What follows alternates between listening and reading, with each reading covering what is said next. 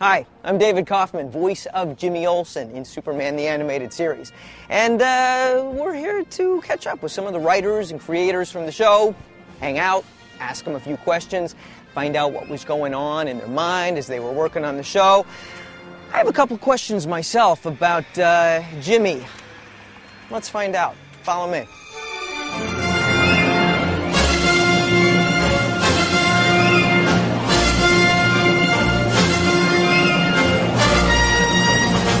Hey guys! Hey David. How's it going? Hey, nice to see you. Good to see you. Yeah. How's it going, David?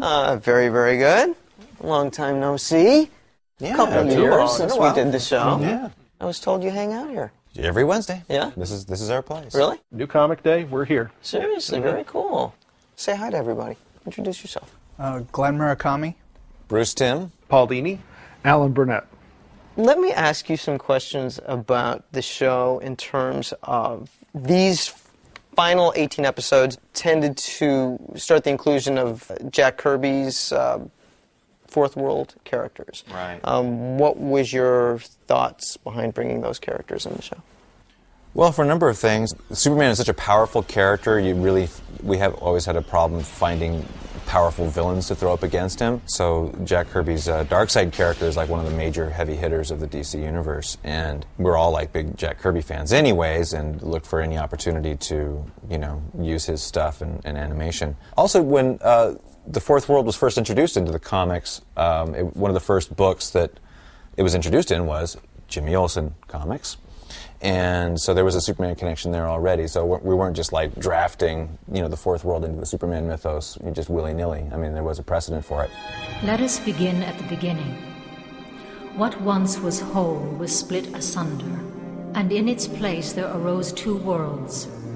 Worlds as different as daylight and darkness. It's just a real rich comic book mythology. I mean, it's like a whole big, you know, super involved backstory, which we simplified, of course, for animation. But there's just a lot of really rich story material there. Not every hero starts off with a great cast of villains, and Supermans are kind of, you know, they're okay, but when you bring in a character like Darkseid and the whole planet of Apocalypse, you've got all these great characters who can match him power for power, and also the idea that Darkseid is a dictator and Superman represents, you know, freedom.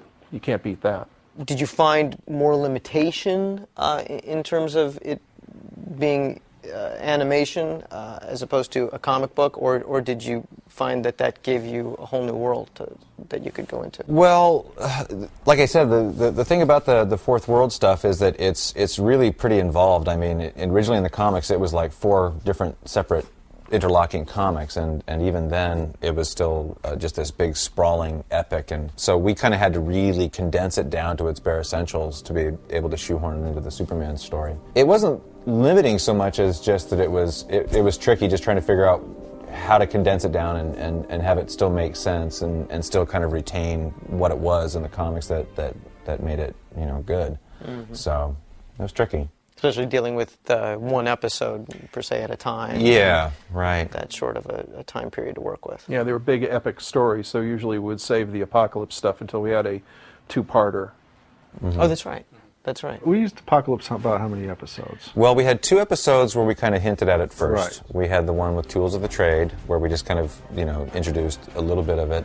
And then Father's Day was when Calabat came in and basically just fought Superman for 20 minutes. And then we did Apocalypse Now, Little Girl Lost, and Legacy. And all of those were 2-parters. So about 8. Yeah. You're a magnificent opponent, Superman. But even you must realize it's hopeless. Did you guys feel that there was like a difference in the show, like with the direction of the show when those characters were involved? Clearly. I think the show started getting a little bit darker. Glenn gives me a hard time about that. It's the stuff that we were the most into, that we felt the most connection to. I think we also felt the Kirby stuff, we can put our stamp on the show, that things that no one else had ever seen in like a Superman cartoon before. So that, I think that's what we really liked about it. Right. But the stories did get a little bit more, not necessarily darker, but deeper. I mean, especially after Apocalypse Now, what Superman goes through in Apocalypse Now is kind of such a horrendous thing. And from that point on, at the end of that story, Darkseid is like way up at the top of Superman's, you know, hate list. So from that point on, every time, you know, Superman ran across Darkseid or his minions, Superman like instantly gets grouchy. I mean, it's always like, it's a bad day for Superman when Darkseid and gang show up. So it's interesting to us because Superman is one of those characters. It's like you don't necessarily want to play him dark or gritty and angry and all the time, but he is kind of so inherently good that you need to kind of break that mold a little bit every now and then so that he's not just namby-pamby. You know, you have to kind of, you know, you got to kind of test him a little bit. So so Darkseid was really good for that. The last episode of Superman was actually the second part of a 2-part Darkseid story. I mean, it's actually a pivotal moment for our Superman and Lois. I mean, they kiss for the first time in that show. And so that's kind of a turning point for them. Too bad it was the last episode, you know. But the intention was to make Superman distrusted now. Right. In those last 2 episodes, because Darkseid took him over, and he was doing things that he wouldn't have done had he not been under Darkseid's control. So. But yeah, that whole last season of Superman was going to be a little bit more about the world learning to trust Superman again, and Superman trying to regain their trust. And there were other DC characters that came in these last few episodes too. How did that come about? I don't know. I think it was those guys. Well, Superman seems to lend himself more for guest stars than Batman did. We did relatively few guest stars on Batman. Superman is so much more powerful than Batman. You kind of want to throw other heroes in there with him and you know, raise the stakes a little bit. You know, Aquaman is kind of a natural. Green Lantern, they all fit. You know, they dovetail into Superman's world, which is a much more superpowered world, whereas Batman is much more of a gritty film noir type of world. The villains there are more, you know, out of diseased minds than they are out of you know, superpowers than anything. So the guest stars just seem a little bit more natural in Superman's world. I don't believe it. A super girl? Believe it. What about the introduction of Supergirl? Supergirl is something that we wanted to do from very early on. I know Glenn and I were really keen on doing Supergirl, and she's a big part of the mythos anyways, you know, from the comics and stuff, so we figured we'd have to get around to her eventually someday, and kind of always liked the character, and we kind of wanted to put our own spin on her. And it's just a contrast, and then Superman having to deal with like a So it was definitely a cute, bratty kind of girl. Yeah, you know, it was definitely something you guys wanted to do, as opposed to like. Oh yeah, the network didn't come to us and say, yeah, you have to put in a girl for girl viewers or whatever. No, it was something we wanted to do. So. There was just only one restriction, I think, was that she couldn't come from Krypton. They were going through a phase where they're saying the last son of Krypton, last Kryptonian. So he's the last one. Yeah, we created a sister planet called Argo, which some way referenced Argo City, which is where she was from on Krypton originally. So it was like a sister planet where I guess the Kryptonians had colonized, hundreds or thousands of years before. Right. So they were very similar to the Kryptonians, yet when Krypton blew up, their world was thrown out of orbit. And We actually kind of skated some of that stuff by. If you remember, DC actually specifically requested that her powers not be exactly like Superman's. Right. They said because she's technically not Kryptonian, so, Earth's sunlight should affect her differently. And we said, oh yeah, we'll give her some different powers. And we never did. I mean, a line here or there, maybe kryptonite doesn't affect her as quickly as it affects Superman, or she's not as strong. But, yeah. That was sort of lost to time. How about the any specific episodes that you can? One of the episodes I like on this reel is Nighttime, which is the one where Superman assumes Batman's identity, and because Batman's missing, and so he's working with Robin to try and track him down. The city of Gotham's going a little wild because everybody thinks Batman's gone, and so he reappears as Batman and pretends to be Batman. Bob Goodman wrote that, and there's a lot of humor in it. There's one great scene where he beats up Bane, and you just love that scene. I love that scene. I like seeing Superman doing his impression of Batman. I mean, when he's like talking to Commissioner Gordon, and he's like standing, ramrod stiff with his chin in the air and being all aloof. And that's a good episode. I like that one a lot. Demon Reborn was another one. Demon Reborn is another one of our Superman Batman team-up episodes, which we did rather a number of, I suppose, once we brought Batman back.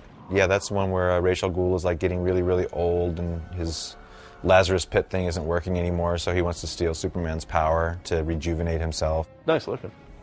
Any other episodes you can remember from this batch that you were particularly proud of? I like Absolute Power. The artist did a great job on it.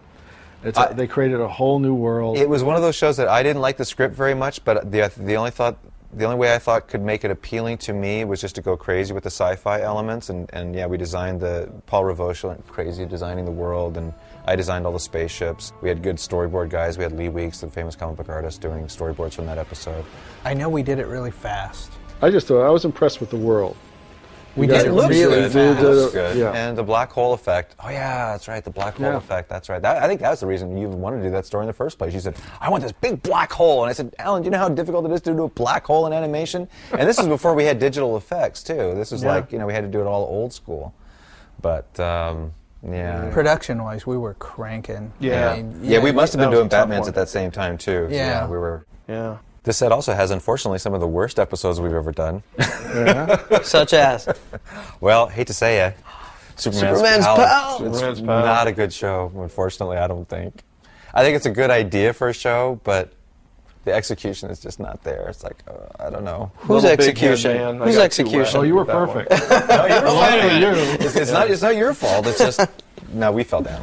I had to say well, it. you know Somebody what? Had to say but there are people who are probably wondering about that episode. What were they thinking about this one? And It's I think somebody's it's good favorite to episode. Probably. Yeah, maybe. Well, there's an episode on here that a lot of people also consider one of our worst episodes, Unity. And I always kind of liked it. I like that. That's a lot of fun. I always kind of liked Unity, but people just hate that episode. Why? Because it's really weird and grotesque. It's super real solo with the creepy preacher guy, but he's actually an alien, and he's in Smallville, and he's got like a hive mind colony thing happening with all the people in Smallville, and they like vomit these big alien tentacles and stuff. It's gross, but it's fun.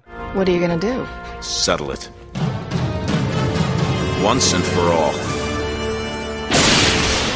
As you look back, did you guys find that you accomplished what you set out to do at the beginning of the series? We kind of touched a lot of the different bases in the Superman mythos. I mean, we got to do all the major things. We got to do Bizarro and Mixes Pitlick and Supergirl and Superman's pal. The origin story, and it was kind of we kind of were able to like pay homages to all our favorite versions of Superman. From the Fleischers and the Christopher Reeve movies and whatnot. I mean, this stuff all blends together a lot better than I ever thought it did. But, I mean, even shows that I didn't think were all that great when we worked on them, I watch them now and go, wow, this is a really good episode. So if you guys had the chance, would you like to take another crack at doing the show again? Not necessarily redoing it, but doing it again? I'd love to take another shot at Superman. Sure, yeah, that'd be a lot of fun. It's like Batman. Once we did it the second time, I think we figured out how to do it better. I think the same thing with Superman. We Sure. kind of worked all the bugs out. I think, yeah, not only did we figure out a little bit more who Superman and Clark were, but also some of the interpersonal dynamics between Jimmy and Lois and Perry and the Kents, you know, and you can go back and revisit that stuff and broaden those characters a little more once you've established them and use those for potential, you know, story material. Same with the villains, too. You go in and you tweak them and you work with them a little bit, or you bring in some new characters, you know, perhaps from the comics, and you know, shake things up, and then you find yourself having fun with it. A lot of Superman's success depends on how well he's animated, to me. To see the musculature and see the sense of flight with the cape and everything, I mean, he really depends on that. We were lucky in a lot of cases to get really good results. Yeah, there's some that are like right up there with our best work. That's really good stuff. It's fun seeing, what does the world think of this guy? Here's one guy who's kind of like a god on earth, and how does the world relate to him? What does he do, and how does he make life better for people, and what's their perception of him?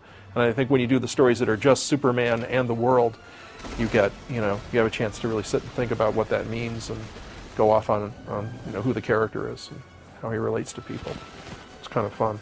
Anything else you'd like to add? Anything else you want to say about the show? More shows with Jimmy in it, I guess. More shows with Jimmy, yeah. One word. Spin-off. Oh, yeah. Super Olsen. Super Olsen. What do you think? Well, you know, that would be one thing if we ever went back and did a Superman show, new batches of Superman. That would be something we should definitely look into, is giving Jimmy superpowers. Keep it. Clearly. Yep. Good. Missed a big boat there. Alas, the lad needs to be done. Thank you. Thank you very much. Glenn, Bruce, Paul, Alan. I had a great time. I learned some things. I'll see you around. Okay. All right. Okay. Yeah. Don't be a stranger. I won't. I'll be waiting by the phone. Okay. Tomorrow. The Adventures of Jimmy. So just the last lad. There you go. I'm going to hold you to it. Okay. Okay. Bye-bye. Bye. Bye. Thanks for tuning in to Warner Home Video's Superman the Animated Series, Volume 3. Hope you had a good time. I did. And hope you had a little insight to what made Superman tick. I got some comics to read. Bye.